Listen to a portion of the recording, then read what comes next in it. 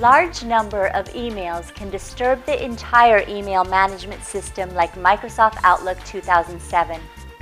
An archive folder can help you in removing the emails from the server and store them on the local computer, thereby freeing space on the server for storing more computing data. If you want to create an archive folder in Microsoft Outlook 2007 in Windows Vista, then follow me through these quick and easy steps.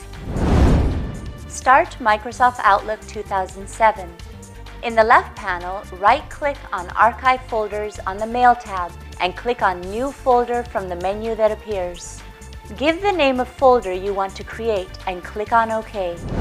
Congratulations!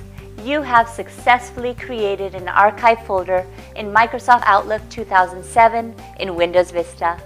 If you face any problems related to your computer, operating system, software applications, or peripheral devices like printers, MP3 players, digital cameras, etc., then call iYogi and we can help you fix it.